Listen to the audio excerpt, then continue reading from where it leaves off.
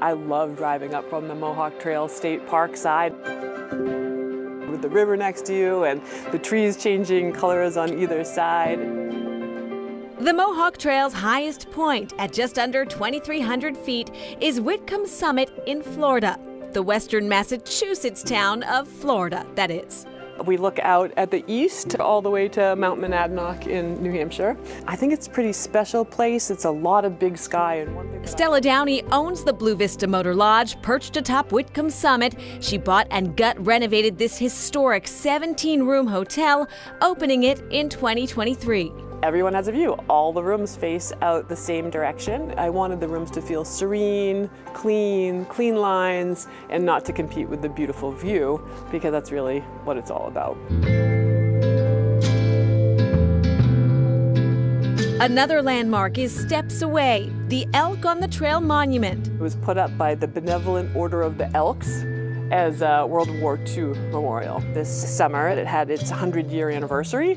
And so lots of people came out for that. If Downey looks familiar, that's because Chronicle has met her before. She owned Stella Bella Toys in Cambridge and later opened Sky Zone, an indoor trampoline park in Hyde Park. If I could draw a through line between those projects, I think there's two things that come to mind.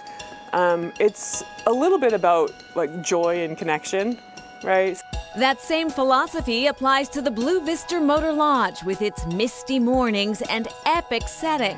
I think I came out of the pandemic and thought I want to feel, rested and relaxed and this sort of different kind of joy. And I felt like when I came and looked at this view, that was the feeling that I got. And so I really wanted to provide that for other people. A 22-mile drive east on the Mohawk Trail brings us to the village of Shelburne Falls. I feel so lucky to have landed here. You actually have to drive off of Route 2 to come into town. You really do get a feeling of kind of an old village charm. In recent years, Shelburne Falls has become a favorite location for movie shoots. Tourists trickle into the area to shop, eat, and stop by the dam.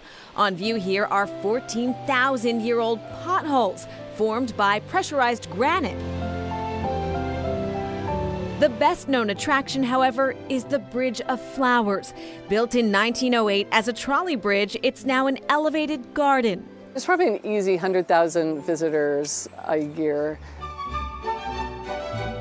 Carol DiLorenzo is the bridge's head gardener. It was abandoned, except that it did carry the water main across to the other side of the bridge, so it was kept intact. In the 20s, Antoinette Burnham said to her husband, "If this old bridge can grow weeds, it can grow flowers." So this is one of our last blooming perennials of the season. It's a Japanese anemone. DiLorenzo admits it's impossible to choose a favorite blossom. And it's like, you're the beauty, you're the best beauty, you're the belle of the ball.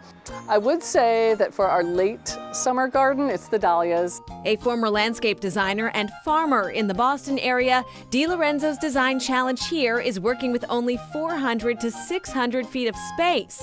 Everything is very close. I have to pick plants that can be viewed up close without looking too shoddy or raggedy.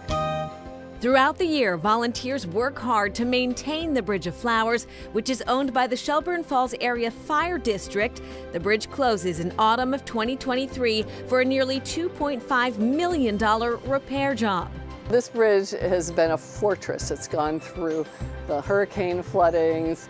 Work will reinforce the bridge and improve drainage before it reopens in late 2024 or early 2025. That's plenty of time to envision new design ideas that can bloom where they're planted.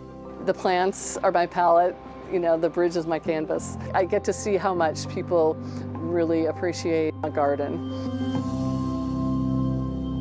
I've been to that bridge many times. It's beautiful. And back to Whitcomb Summit in Florida, there has been an inn at the very top since 1914. Right. There was also a restaurant that burned down, though, in 1938. There were a bunch of cottages that were removed in the 60s, and now the Blue Vista Motor Lodge, it's been renovated, but it only has 17 rooms, so it still kind of has that historic feel. All right. Coming up, going to town in Greenfield.